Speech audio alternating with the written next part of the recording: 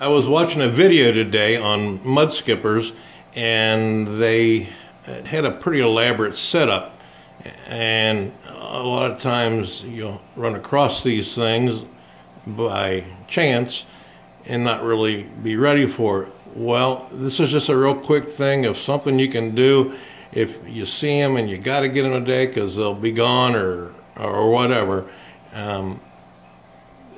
Where I got them at, the guy was tearing down a tank and gave me literally a 2-for-1 deal. They were super cheap. These are the African ones, the larger. They were in fresh water, which is not correct as far as all my research. So I got these for, I think, $10 for both of them. And everything other than the saltwater mix, I had at the house. So I came home, kept them in fresh water, which they were fine for a while. Again, that's what they were in. I got a little preset heater, the tiny one, I think it's 50 watt, buried in the gravel underneath the filter. And the filter, even if you had to buy it, they're like the little $5 ones.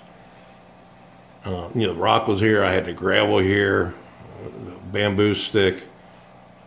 Make up your brackish mix, whatever you decide on, just so you got something to get them out of the water, and you're ready to go. I mean, I got nothing here fancy. It's all just stuff I had left over and threw it together. Another video I watched said, they'll only eat live food, moving foods like a frog. I found that to be totally inaccurate. I use semi-thawed beef heart, brine shrimp, bloodworms. They will eat. They won't starve. They do like worms and crickets, don't get me wrong, but I mean, we're talking, if you see them and you really want them, get them. It won't take much to set them up. The brackish stuff costs probably 50 cents worth of salt, and it's no big deal. If you want to set something up later elaborate, that's fine.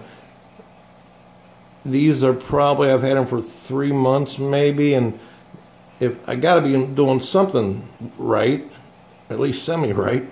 They've grown probably 30%, and I just thought I'd throw this out in case anybody watched it and wanted them and were afraid, oh my God, you need all this special stuff.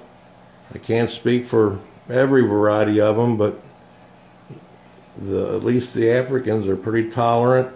And as far as water changes, they, not to abuse them, but they will take a high level of ammonia. They're like the opposite of discus, so to speak. And go for it.